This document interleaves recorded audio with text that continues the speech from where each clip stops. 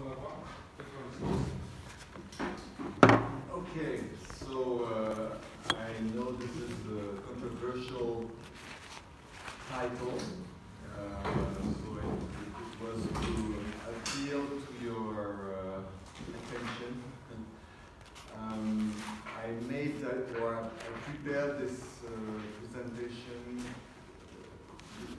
a year ago when I was in St. Petersburg in Russia, because there they had just translated the book of Hyman Minsky, Stabilizing an Unstable Economy.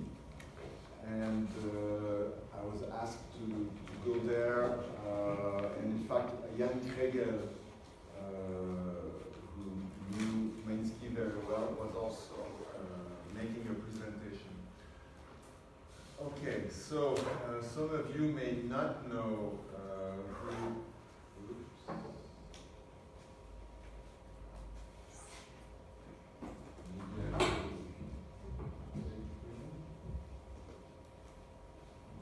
À gauche, en bas.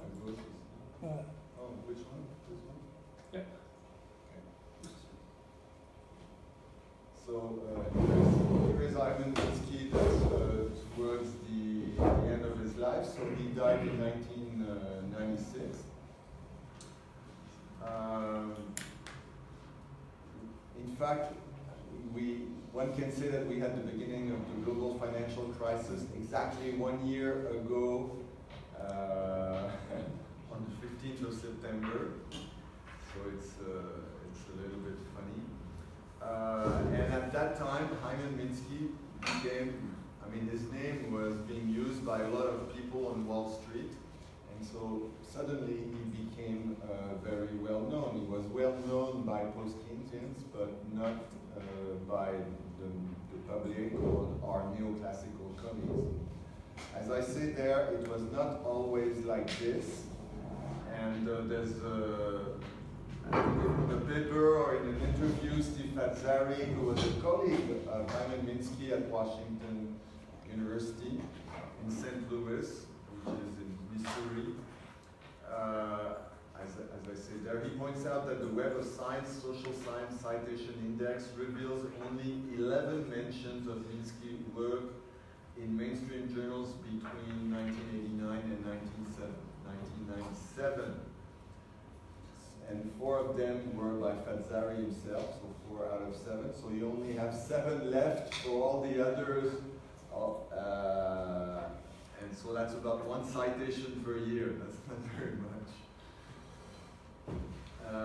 Yeah, and this seems to be our fate, with a few exceptions. Okay, so who was Minsky? He's an American economist. He studied at the University of Chicago, then he did his PhD at Harvard. His PhD supervisor was Joseph Schumpeter. He taught in other Ivy League universities, or famous universities in the States, Brown University and Berkeley. And then he went to Washington University. Part of his knowledge that he had got about banks was because he worked, or he was an advisor for a few banks. And in the 1960s, he wrote documents for the Commission on Money and Credit that had made huge reports. And after he retired in 1990, he went to the Levy Economics Institute at Bard College, which is about 2 hours north of New York City. And his most well-known book is Stabilizing an Unstable Economy. But I kind of agree with Paul Krugman, who said it was a very boring book. And I would rather recommend to you to read his other book, John Maynard Keynes. That's the title of the book, which was written in 1975, and in my view, which is much better. Right. Okay, so I'm going to start by talking about what I consider to be the bright side of Minsky's force. So here I'm making a reference to Star Wars. And mostly about his financial instability hypothesis, and then I'll talk about perhaps the dark side of Minsky's force. And I say here there are 6 issues. Oh yeah, 6. Okay. Which are listed here. And then at the very end, I'll come to the issue that was in the title, which is, was Minsky a post-Keynesian economist, or was he not? And then I'll be presenting, different people have different opinions on that, and I'll give you as well my own opinion on this. Okay, so we start with the bright side of Minsky. One could say that two things that are key.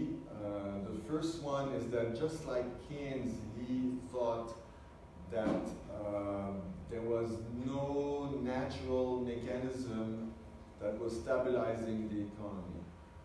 And this is something that Keynes insists very much upon.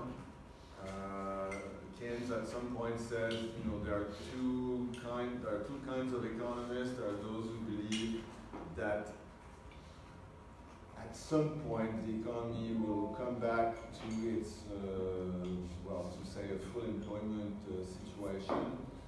It may take a long time. There may be many jerks, but eventually we'll get there, even despite the fact that there are frictions and so on.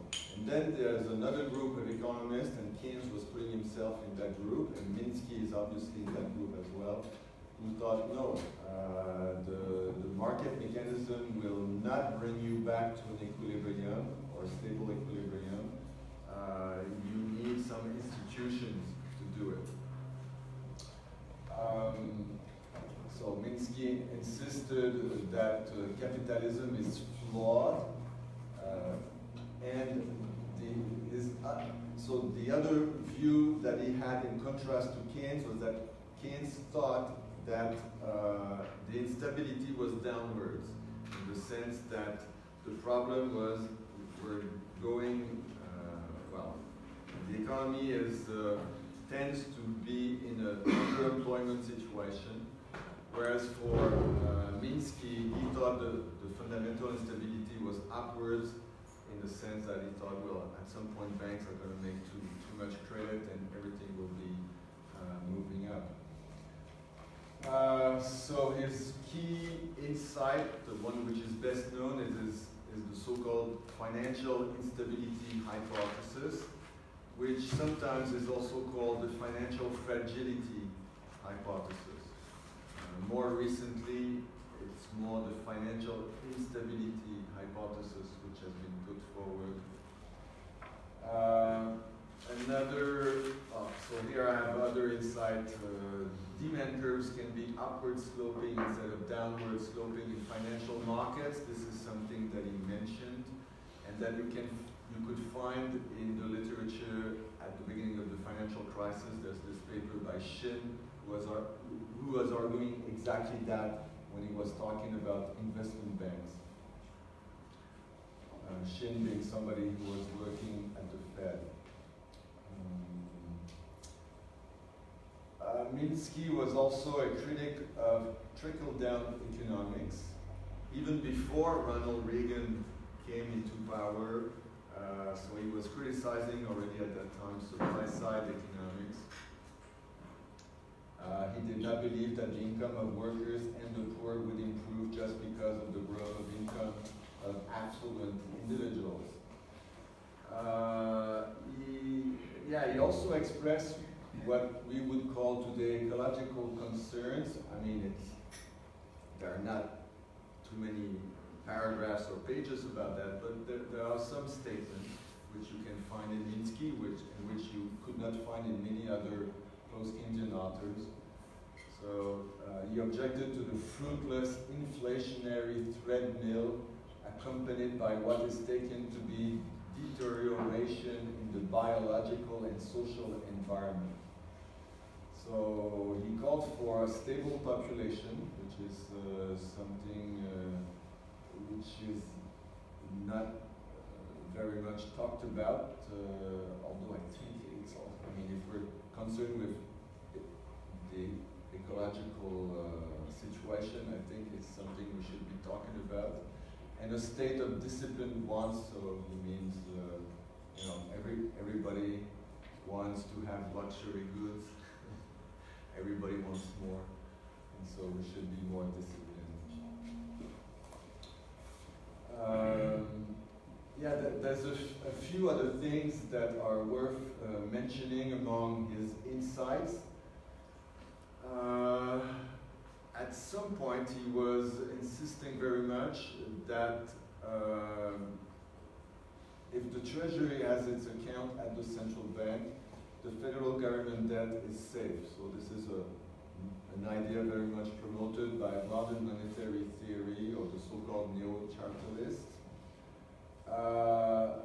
Another thing I think is relevant, he says, the achievement of market power is the proximate goal of firms. You can find this idea also in Galbraith. You know, our neoclassical colleagues say the goal is profit maximization. Some tend to say growth maximization. But I think market power is really what these firms are looking at. The salaries of overhead labor are really extracted from the surplus generated by the firm. So this was written, I think, before there was this huge increase in the salaries of presidents and vice presidents of firms. And this is something which is highly relevant today. He had this working paper in 1987 at the beginning of securitization, where he was saying that securitization will become important and will lead to further globalization of the financial markets, and this is exactly what we have observed. He did not necessarily object to financialization, but he could see the implications that it would have for international finance. He had this idea of super cycle, so there may be a financial crisis, but it's more like the succession of small financial crises that eventually lead to big financial crises. This is something that has been emphasized by our colleague Tom Pally. And of course, it's important to know what the institutions are, and he has insisted quite a lot on the notion of fundamental or radical uncertainty, which is a typical post-Keynesian idea.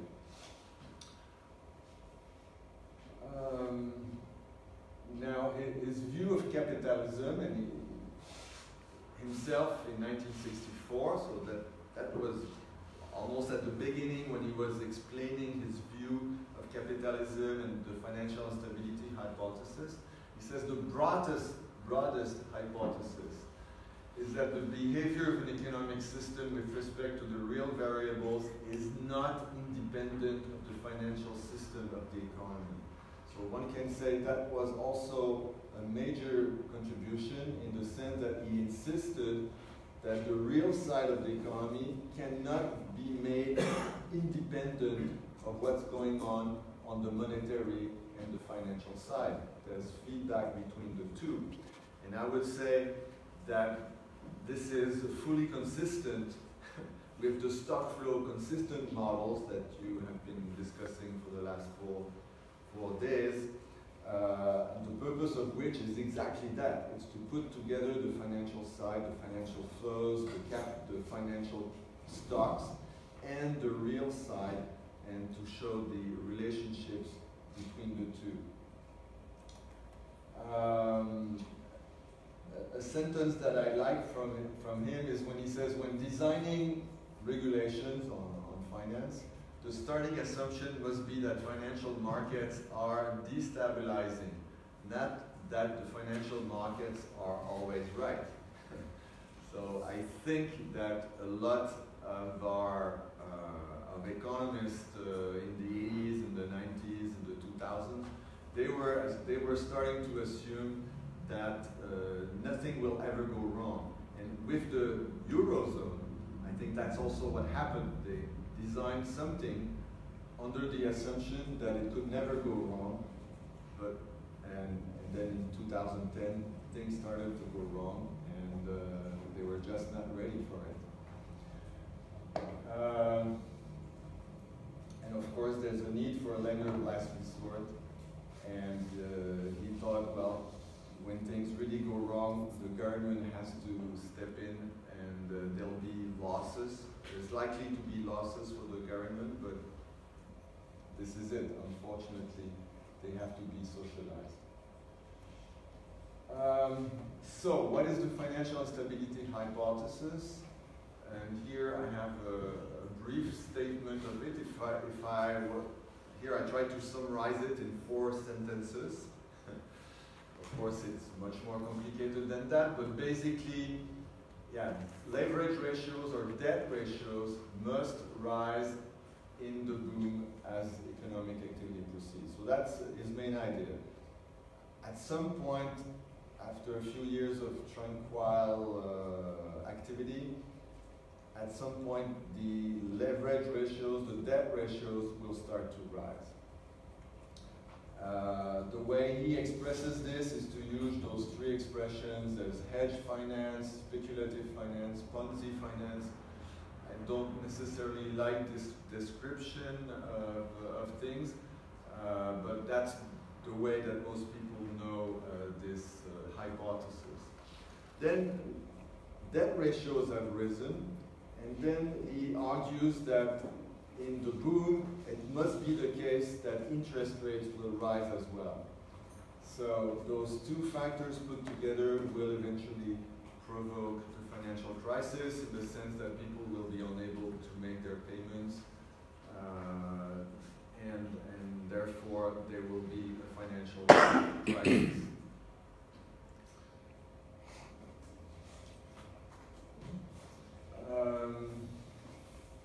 Okay, then he has these paradoxical statements which have been picked up with the 2008 crisis. The longer an economy is in a tranquil state of growth, the less likely it is to remain in such a state. Each state nurtures forces that lead to its own destruction. So here I'm quoting him, or citing him exactly. Stability is destabilizing, so this has been said often. And in 1983, so 35 years ago, I called this the paradox of tranquility. And I think the expression has been picked up by a number of people. And the reason for this is the one which is on the last line. History of success will tend to diminish the margin of safety that business and bankers require. So businesses and bankers take more risk. Okay, why this is so? Well, once you agree with this, you don't need a PhD anymore. Yeah, once things seem to be working really well, then there is some euphoria.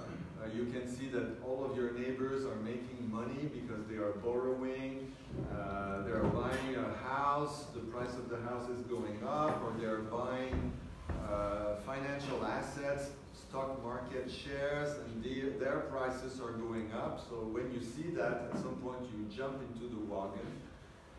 And everybody believes that they are being rich because they are smart. You know, all these people are making a lot of money and they think they're smart. So you think that, well, you know, we're so smart, we'll never be making any mistake. And this will continue for a while.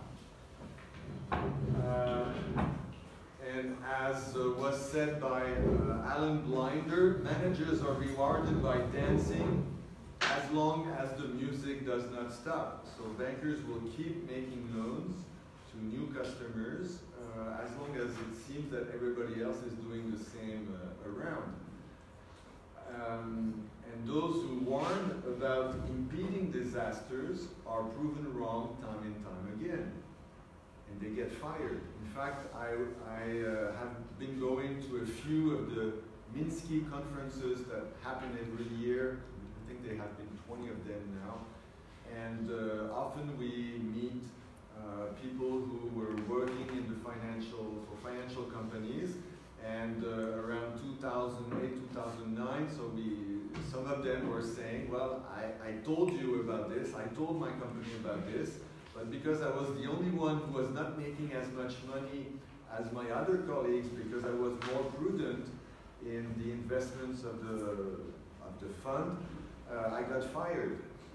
So the only people who remain in these finance companies or banks are the ones the only ones who remain there are the ones who are taking a lot of risk, and the ones who are more prudent, who would give prudent advice, they get fired, and so things get more and more risky. Market participants and economists believe that a new era has arrived. Maybe most of you were too young, but this is exactly what we were being told when there was the internet bubble around 1998, 1999, 2000.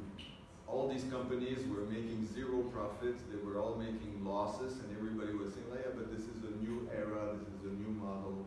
You guys don't understand what's going on there. And if you say, well, eventually the real estate prices will not rise, will stop rising, people will say, yeah, it's true that they have always stopped rising in the past, but just this time it will be different. Okay, and Keynes knew that very well. Worldly wisdom teaches that it's better for a reputation to fail conventionally by following everybody than to succeed unconventionally. So why does this happen in the financial system? It's because the financial system is different from, say, the other economic activities like manufacturing or even providing some services. As I say here, there are no intrinsic limits to the amount of credit that can be granted by the banking system. When somebody comes to you and says, we're running out of money, it doesn't make any sense. A bank can keep creating loans as long as it maintains the trust of other banks. Banking is based on confidence, conventions. And I think a good example, as I mentioned there, is the Icelandic banks. They were making huge amount of loans. They come from a country where there's about 300,000 inhabitants. But they could keep making all these loans because the other banks were lending the money to these Icelandic banks. So as long, there was no limit to the amount they could lend. The only limit is this trade-off between the appeal for profits and the fear of losses. So if there is little fear of losses, then you just keep on making more loans.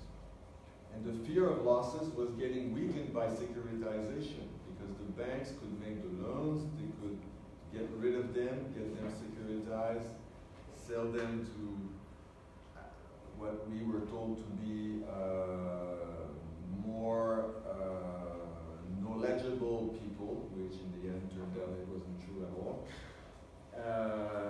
And so again, I would say you don't need a PhD to argue that securitization can lead to huge risk in the global economy. And there is this other paradox which one can attribute to Paul Macaulay. Macaulay was the chief economist at PIMCO, which at that time was the first or the second biggest fund in the world. And so Macaulay was saying rating agencies thought the default rates would be low because they had been low. but they have been low because the degradation of underwriting standards was driving up asset prices. So, you know, up to about 2006, none of these people who had obtained mortgages to purchase a new house, almost none of them were defaulting. They were not defaulting because it was always possible to get a new loan and always possible to sell the house to someone else who was getting a new loan from the bank. So default rates were low, but not because the situation was good or the fundamentals were right, as we were told by our neoclassical colleagues at the time, but because the banks were making too many loans. And everybody could get a loan, and therefore anybody could buy and sell the house. So that's the paradox, I call that the paradox of degrading standards. The standards are going down, but it seems that the fundamentals are better. Yeah, here I have a few sentences, I can skip that, where I show that Minsky had this notion of stock flow consistency. Maybe he was influenced by Wynne Godley, because Godley was also at the Levy Institute starting in the beginning of the 1990s until about 2002, 2003.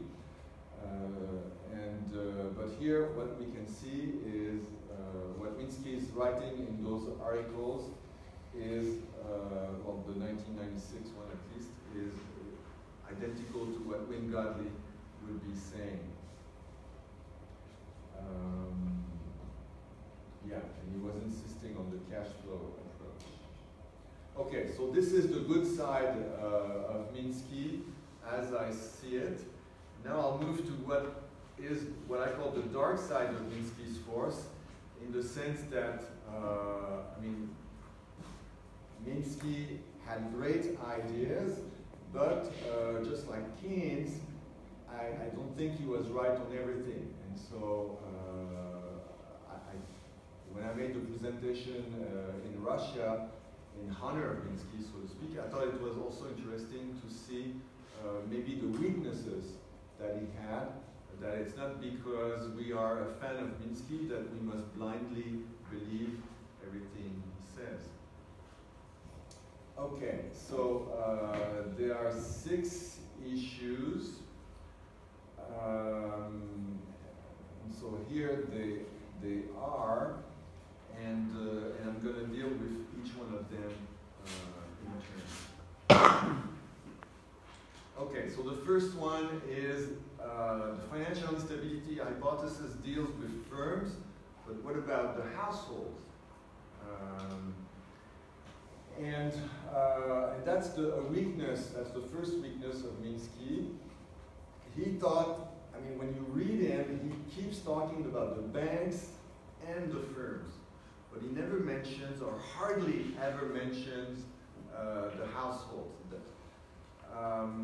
In particular, he did not realize that in 1929, the main problem was not so much the debt ratios of firms, when the Americans had the Great Depression, when there was the crash.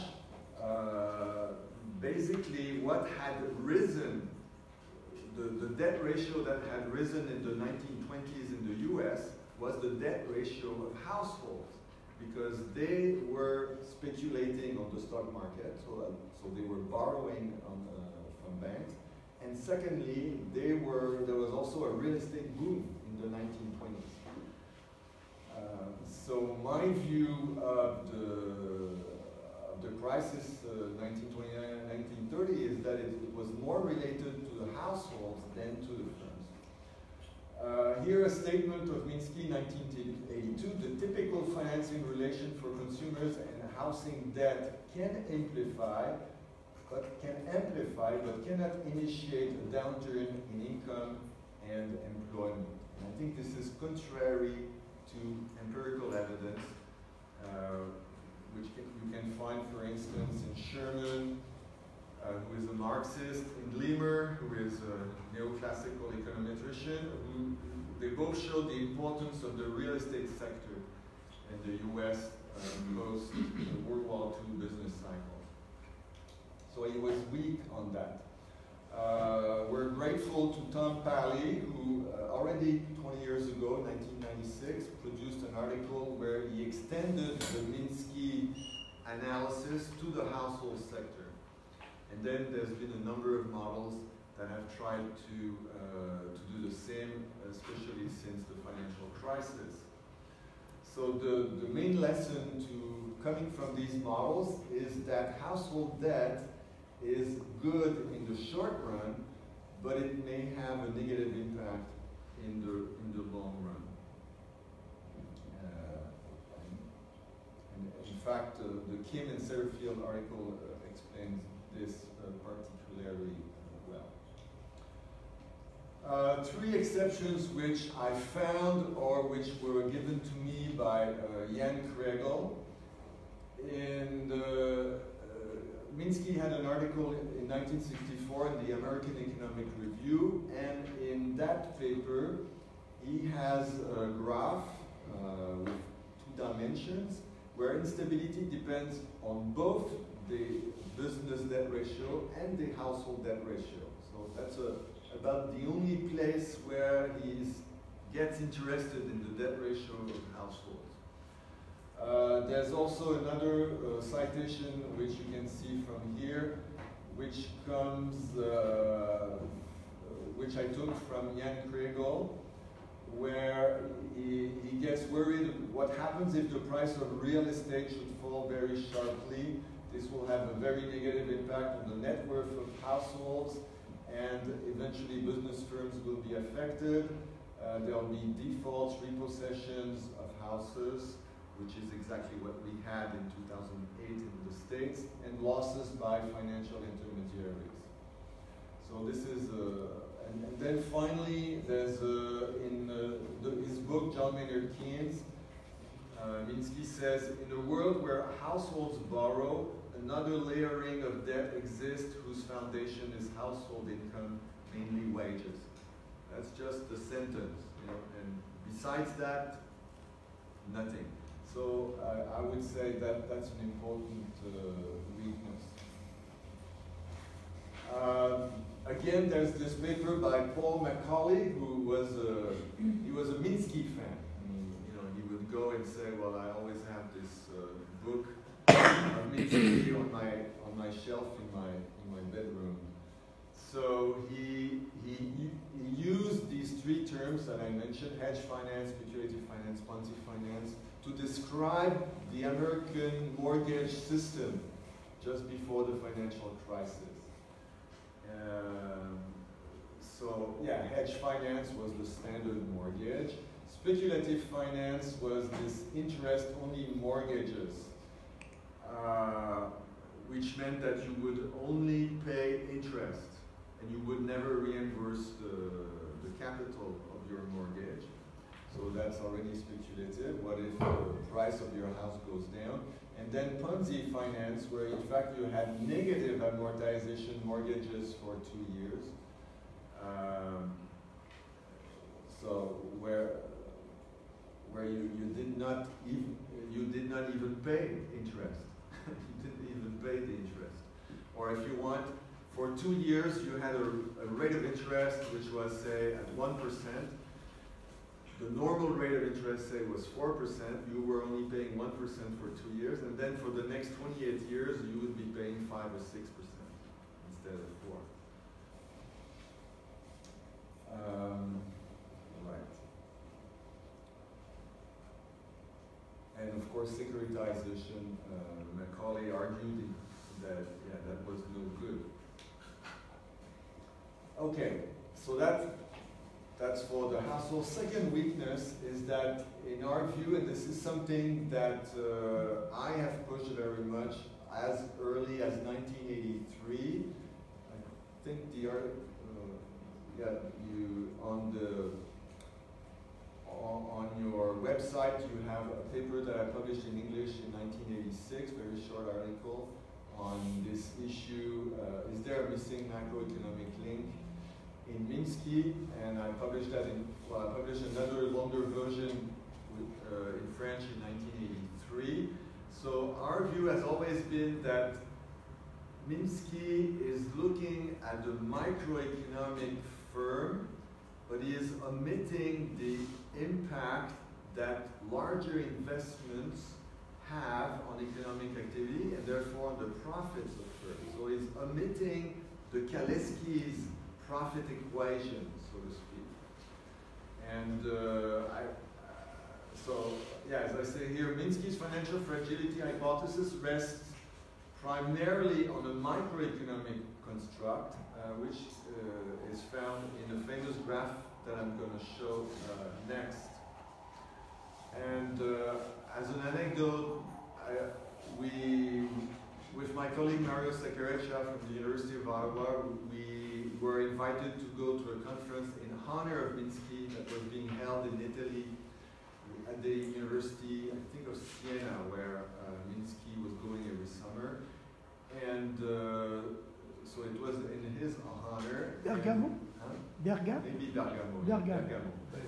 And, sorry, yeah. And so Mario is the one who went there, and he expressed this view, you know, Minsky made an error of composition. He forgot this macroeconomic link, and apparently there were two reactions. One was a reaction of shock.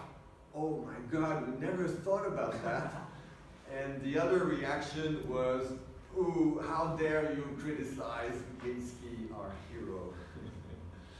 So here is the graph. And here is the graph. And so the idea is that, okay, so here we have the level of investment, and here we have the price of each of these machines. And here is something that this rectangular hyperbola represents retained earnings, internal funds. So if the level of investment is here at I bar, then the retained earnings can finance all of the investment. So there is no increase in debt. If there is an increase in investment, then because people believe there is less risk or whatever, then the amount of debt will rise, and the idea is that the debt ratio will also rise. So this is true, of course, this is true at the microeconomic level. But at the macroeconomic level, it is not true. The reason being that this hyperbola will be shifting up. If all the firms make more investment, then there will be more profits in the economy, and so this curve will be shifting up. And then we don't know, we need a macroeconomic model to be able to say, depending on the parameters, whether the debt ratio at the end will be higher or lower. We just don't know. So Minsky mentions that, again, in one or two sentences, he does, but you know, as he gets going, then he completely forgets about this macroeconomic implication. So this, I think, is important. So this graph is also an important pedagogical contribution. You can find the graph in many of it, in his two books. So it has been used also by lots of different people, but it is only valid at the level of the firm. I mean, if you look at the macro, you have to realize that the hyperbola will be shifting.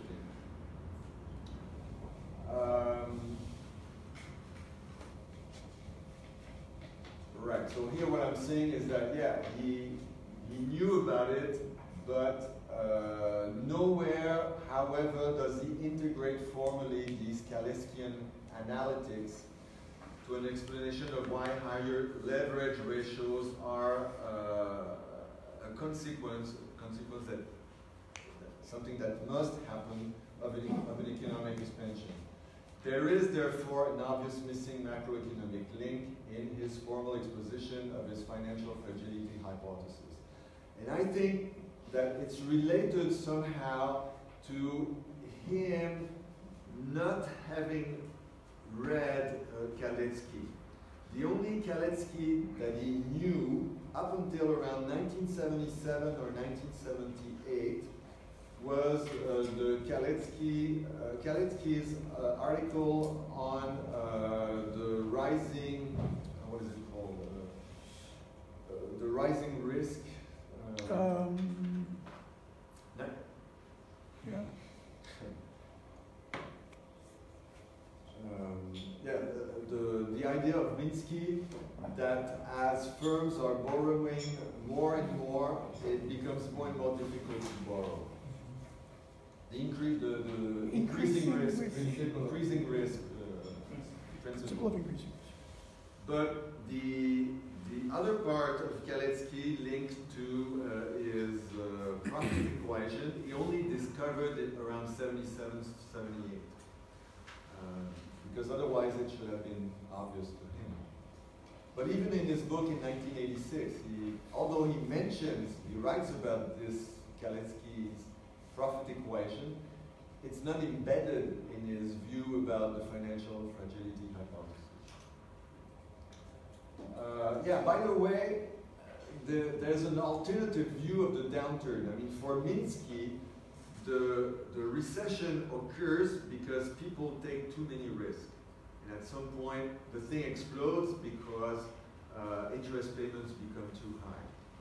But there's an alternative version, which is one by Myron Gordon, who is very well known in finance economics, who towards the end of his life became a post-Keynesian. And he argues exactly the opposite. For him, for Gordon, it's the switch towards a more prudent behavior rather than continuing reckless behavior that would be at the origin of the downturn. For Gordon, you have these entrepreneurs, they are making more and more money, and at some stage, they have made so much money that they start becoming worried. What if I start losing my money? And so they start saving more and investing less. And for him, for Myron Gordon, that's the cause of the downturn. And Toporowski, who is a fan of Mikhail Kalecki, also believes that the boom ends as firms become more prudent. And as they start investing in real assets less and more into financial assets. So you hear, yeah, it's just to say that among post-Keynesians, there are alternative views about what leads to the downturn. The third weakness is what about rising interest rates?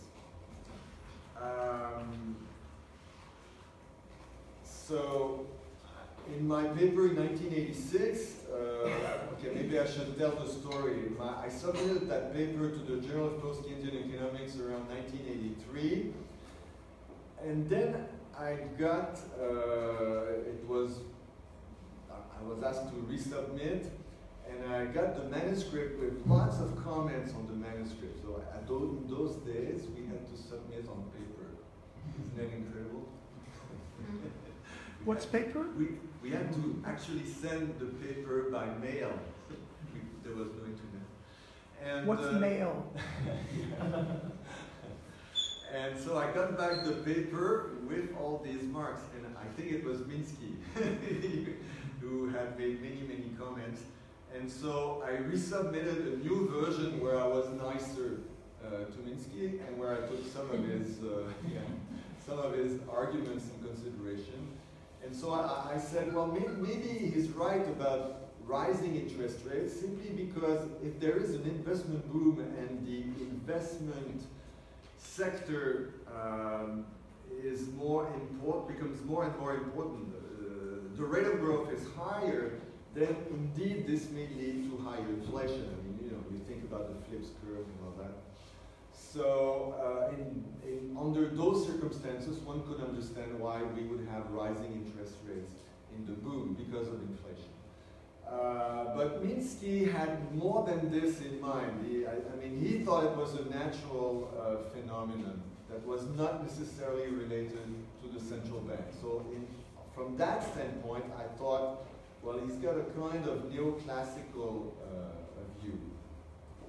And in fact, as I say here, the financial instability hypothesis was more or less put forward even before the 1960s. You can see it in some form in a 1957 paper that was published in the American Economic Review.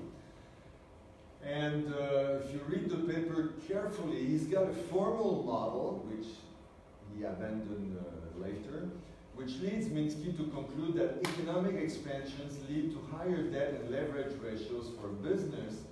But if you read the paper carefully, you realize that the macro model is based on a loanable funds approach that is not Keynesian whatsoever. So I would say that at that time, he was more influenced perhaps by University of Chicago, Harvard, than by Keynesian. So I wrote a paper about this, Minsky and loanable funds. For Minsky in 1957, and you can find that article in the 1982 book, Can It Happen Again? You can find that article. The interest rate is determined by the demand curve for investment, ex ante saving, whatever that is, and the terms upon which holders of liquidity are willing to substitute earning assets for money. Okay. But in Minsky's original exposition of this, interest rates rise because firms are over in debt. And why are they over indebted? They are over indebted because of the lack of saving that forces firms to borrow credit money to finance their investment. If you are a Chalestian or a Keynesian, your view is that if there is more saving, this will slow down economic activity, firms will make less profits, their inventories, unwanted inventories, are likely to rise, and therefore this will force them to borrow more. This is, if you have higher saving, it should make the situation of firms worse. But Minsky, in that paper, is saying exactly the opposite. He's saying that if there is less saving, it will make the situation of business firms worse. So he's got a loanable funds approach in that paper. This is exactly, where is Christopher? This is exactly what the fellow who wrote the chapter on Austrian economics says in the chapter. Is saying at some point the boom gets into trouble because people are not saving enough, which is exactly what Minsky is saying. So from here, in that paper, 1957, he's a neo-Austrian. He's not Keynesian, he's neo-Austrian. I got the statement here from Mera and Hulsman, who are in this rethinking economics. I don't understand how you dare publish that. Yes. I'm kidding. The problem is that without the desire to actually save more, the new projects will be unsustainable. The funds required to sustain the construction are lacking. So this is not Keynesian whatsoever. This is anti-Keynesian.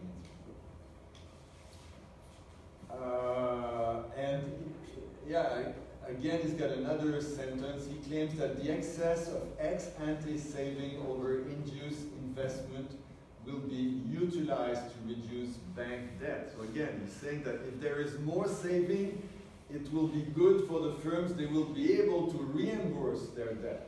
So again, completely neo-Austrian. So the next paragraph is exactly what I told you Keynes in Kaliski, any excess of savings over investment will lead to unsold production. That's the Marxist realization, profit realization problem, and hence to an increase in the debt of producers. Okay. Fortunately for us, his later works avoid this confusion. Fourth weakness, it's about inflation theory. In my view, Minsky is making exactly the same mistake as Augusto Graziani, who was the leader of the Italian circuit school. They both assume that production and hence capacity utilization in the consumption goods sector is a given and cannot be increased. So that's when he's talking about inflation theory. Hence, in the view of Minsky and Graziani, any increase in the share of employment of the investment sector or in the government sector, for that matter, but must necessarily lead to an increase in the rate of inflation of consumer prices. In the post-Keynesian theory today, the rate of utilization is considered to be endogenous, and so if there is an increase in government activity or in investment, this will have feedback effects in the consumption sector, but the rate of utilization will absorb this increase in economic activity, and it does not necessarily lead to an increase in inflation. And in fact, that's exactly what we have observed with, say, the United States or Canada coming out of the financial crisis. Okay, so yeah, that was another thing that we must mention. What about endogenous money? So if, I don't know if I say it here, but you know, did you discuss the horizontalist, horizontalist, structuralist? Not in a lot of detail. No, but you don't need. So there was this discussion between horizontalist and structuralist, and Minsky is much closer to the so-called structuralist camp, in the sense that for him, he's not focusing so much on reverse causality between, say, reserves, deposits, and loans. He's focusing more on the fact, as is written up here, is focusing more on the fact that there is the velocity of money can change, on the fact that there are financial innovations that will increase the liquidity when economic agents need more liquidity. And so he still sees the supply of reserves by the central bank as the main constraint to loan creation. And in fact, Caldor, 1958, when he talks about some form of money endogeneity, has the same view. He believes the velocity of money is flexible and can change. So it's only in the 1990s that his views appear to be more in line with the reverse causation argument that you can find in Caldor already 1970, 1982, Eichner, Moore, Randy Ray, and central bankers. So that's another place where he's a bit weak. And then the last issue I want to bring up before I come to the question, was Hyman Minsky a post-Keynesian or was he not, is the fact that Minsky, just like Walt Davidson, still relies on the neoclassical U-shaped unit cost curves. So when you look, I mean, he doesn't have a graph very often, but when he does, he draws the unit cost curve with this U shape, which is the standard neoclassical shape, which is linked to at some point you have diminishing marginal cost, diminishing returns, marginal returns, and therefore increasing marginal cost. Whereas the standard view is the one which is down here, which is one where the marginal cost is constant and where the unit cost is continually decreasing up to full capacity. So, yeah, despite the, but as I said, he read Kalecki more in detail in the late 1970s, but when he writes his book, gets published in 1986, he still has the U curve. Whereas, for instance, Eichner and Kriegel, in their article in the Journal of Economic Literature, where they were presenting post-Keynesian economics as a new paradigm, they had a graph which is exactly this one. So it's a, Minsky, as we will see, was associated with the other post-Keynesians as early as 1970. So it's a little bit strange that he never picked it up. But mind you, Paul Davidson never picked it up, or he did only in his book in 1972 and then forgot about it. Just, excuse me, is macro or micro cost curve? It's at the level of the individual firm. Because then you could have also a fallacy of composition here and having a... Yeah, well, that's the argument of some people.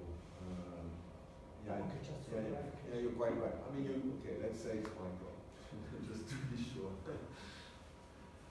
Okay, so let's move on to, oh yeah, there's a last controversy, which I added a few days ago because I just happened to have seen it. You know, I'm not on Facebook, so I'm like 2 years late.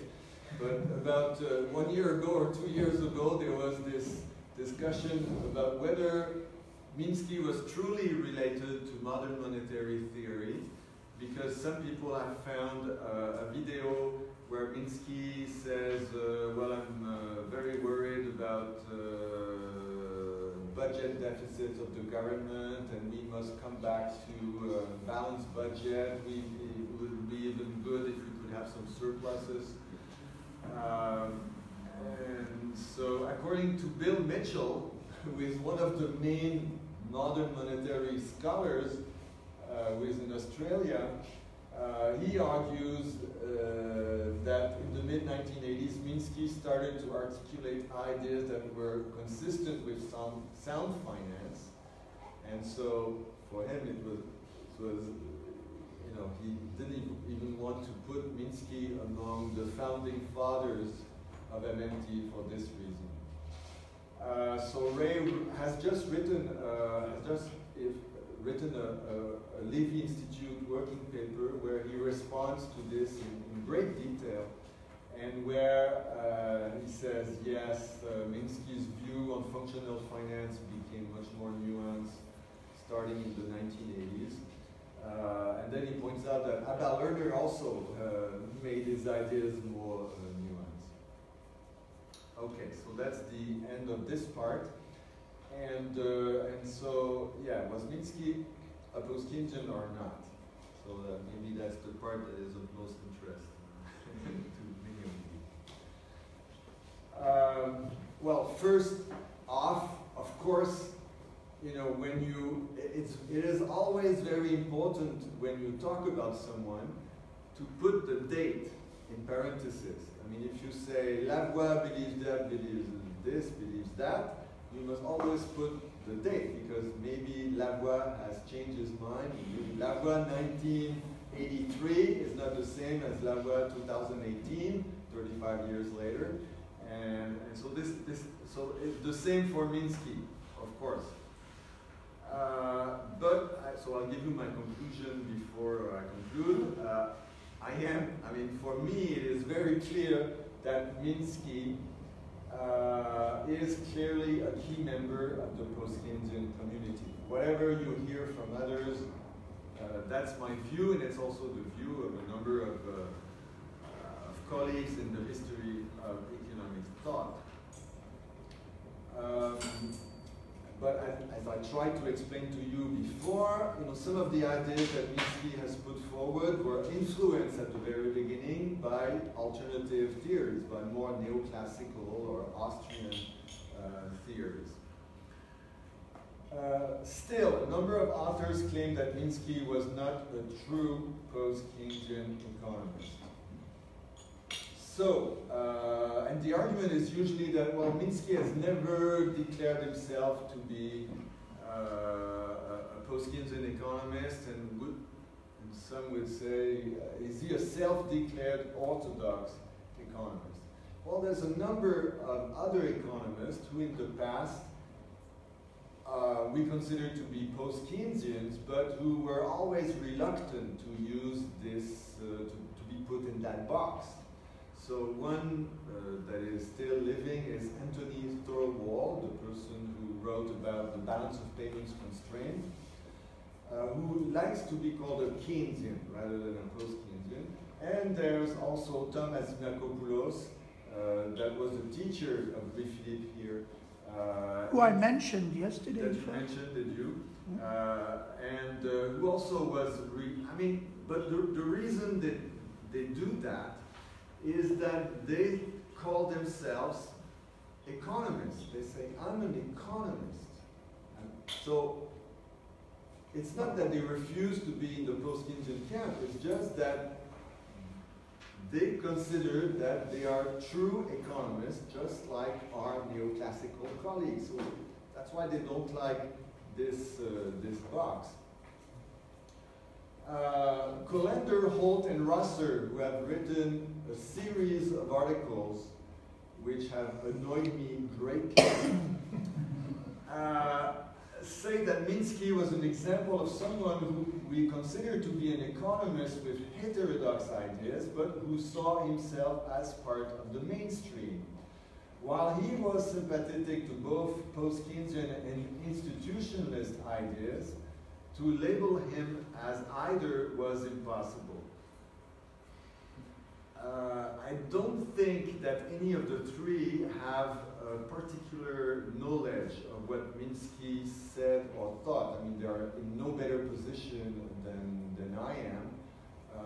Maybe one should ask Randy Ray, who was a student of Minsky, or should ask Steve Fazzari, who was a colleague of Minsky for many, many years.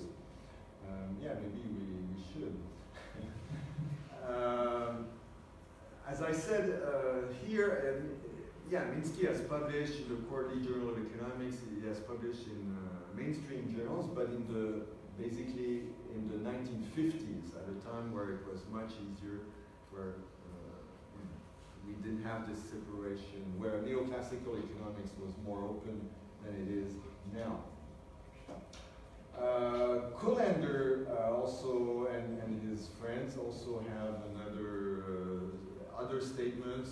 This early experience of Minsky at Chicago defined his approach, his attitude towards mainstream economics, and explains partly his reluctance to put himself within any particular heterodox school, such as post-Keynesian, though he did not mind being associated with either school. He always considered himself working at the edge of mainstream economics as he tried to instill more heterodox views within the mainstream. Well, as we saw before, up until 2000, you could see that his instilling more heterodox views within the mainstream was a complete failure, because he had 7 citations in mainstream journals over 7 years, which is about 1 citation per year. So if this was his purpose, it was not so successful whatsoever. Paul Davidson has also a view on Minsky that Minsky is not a post-Keynesian. Paul Davidson is the co-founder of the Journal of Post-Keynesian Economics with Sidney Weintraub, and he made a presentation at the Minsky Summer School in 2015. I was there, I listened to him. He was very courageous. You know, he's in front of all those Minsky fans, well, young students. And his conclusion then was, and I quote from the paper that he gave and that it was sent to us, I believe one of the reasons that post-Keynesians have failed to have a significant impact on mainstream economics is that they appear to be divided as to what is post-Keynesian theory. This lecture has, I hope, shown that there remain significant differences between Minsky and myself. And the conclusion that Minsky and Davidson are completely different, he has said before, but nothing new here in his presentation in 2015. In papers that he wrote in the early 2000s, He was also arguing that Minsky was a kind of new Keynesian, that he was not really post-Keynesian, not as Paul Davidson is defining it. So, according to Davidson, Minsky often told me that he never wanted to be identified as a post-Keynesian. Hence, he fails the test of John King of identifying post-Keynesians as people who identify themselves as post-Keynesian. In reality, Minsky was and always wanted to be a mainstream Keynesian who used the Modigliani variant of the ISLM system and whose major distinction from other mainstream Keynesians was that he possessed knowledge of the actual real-world financial markets. Minsky insisted that he was an orthodox mainstream macroeconomist who happened to emphasize Kaleskian income distribution aspects. So I think that my view on this is that Davidson is completely off target. If you read the book of Minsky, 1975, John Maynard Keynes, and you read at the same time the book of Paul Davidson, Money and the Real World, you will see they insist on the very same things, which is the importance of liquidity in financial markets. I mean, they have a very similar views on the financial market. And, you know, but Minsky wrote a very negative review of the book by Paul Davidson. It's as if, you know, I'm the one who knows about financial markets, and you know nothing. You, Paul Davidson, you don't know anything. And so there was always this kind of animosity between the two. I mean, they would eat together at conferences. That's the other sociology thing about economists. You know, you would have conferences with the Sraffians, the post-Keynesians. The post-Keynesians would eat at one table, the Sraffians would eat at the other table. I think I was the only one who was able to eat with the Sraffians, and then the next day eat with the post-Keynesians next to Minsky and Paul Davidson. Anyway, so I don't think that Minsky had this Modigliani view of ISLM, not at all. And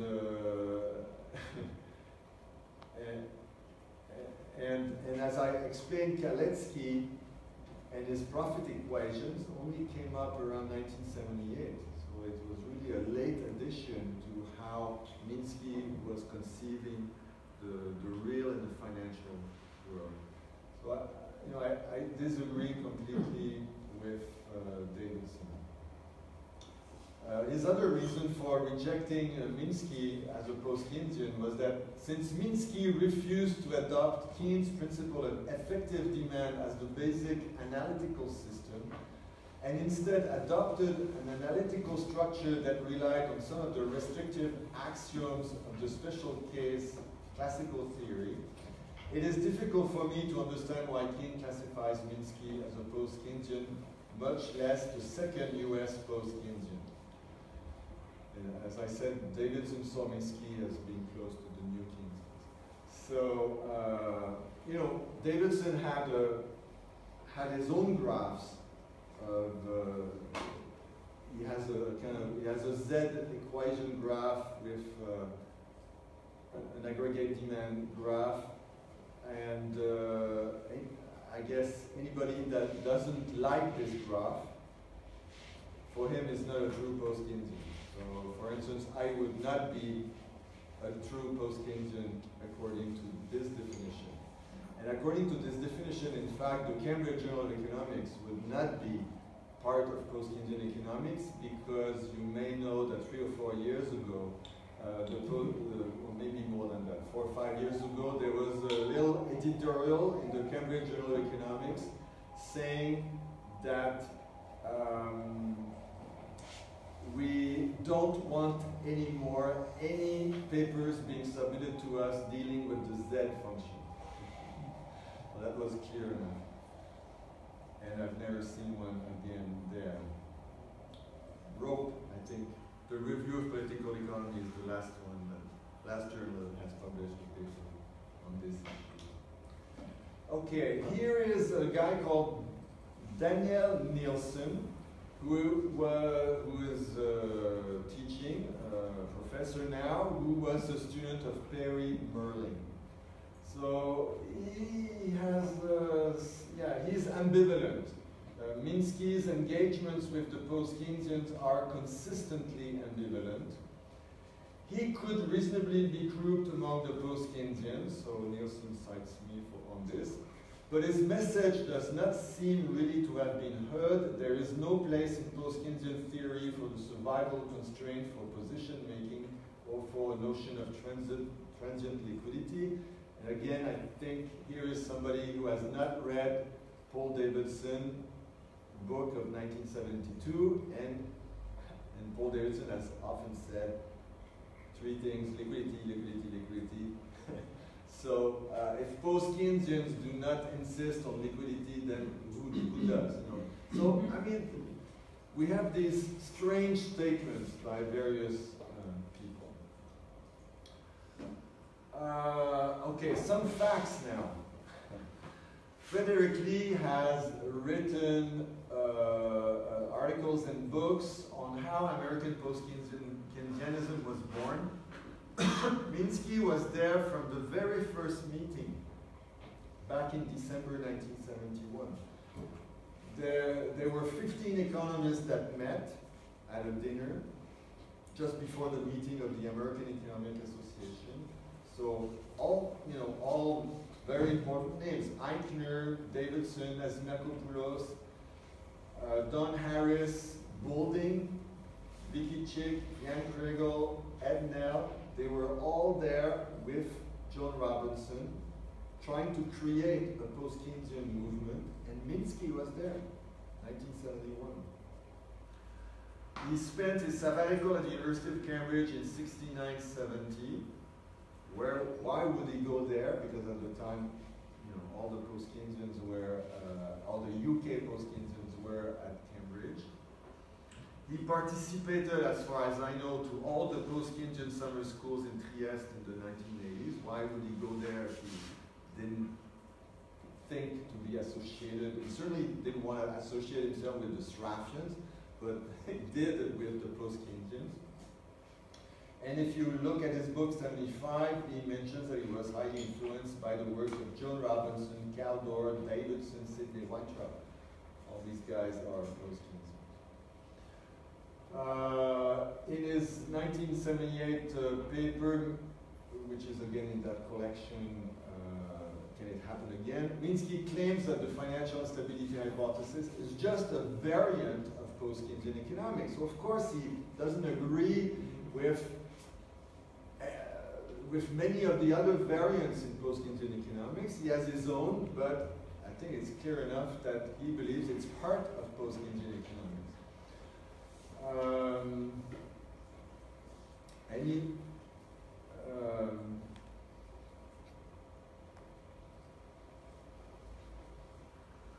Right. So, he